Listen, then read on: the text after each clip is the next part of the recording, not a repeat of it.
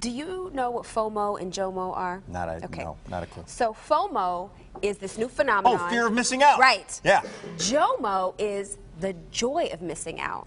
I'm in that category. You're in JOMO? Yeah. Okay. So in a day and age where we're constantly connected, some people don't want to miss anything. Some people are like, you know, I need to unplug. So I recently headed out, Mean Streets of Detroit, to find out what people have. Do they have FOMO or do they have JOMO? Check this out.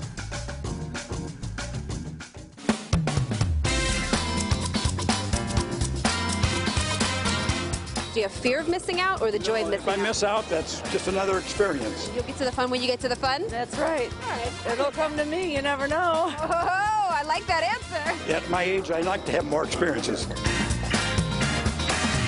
I probably have the fear of missing out. I think I have like the fear of missing out on the fun. The fear, I would say. Yeah. Why? Why? Because I like to be a part of things, I guess. The joy of missing out. Okay. Tell me why. Because I like to be by myself again. Are you ever gratified by skipping a party or skipping an event? Oh, sure. FOMO or JOMO?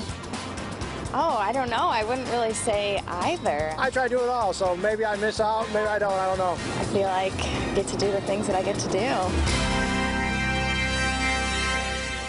So I would definitely have to say I have a combination of both. Yeah. Because Kind of depends what it is, right? It depends what it is. And then this is the thing, it's all psychological for me. So if I'm home and I'm relaxing, I'm like, I'm good. But then once you get me out, I could be out all night.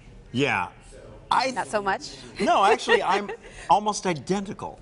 If I've decided to spend the evening in or something like that, there's no way you're getting me off that couch. Right. But once I'm moving and grooving, it's funny, yeah. It's like the more you do, the more you want to do. Exactly. Yeah. Exactly. Great minds think alike. What can I say? So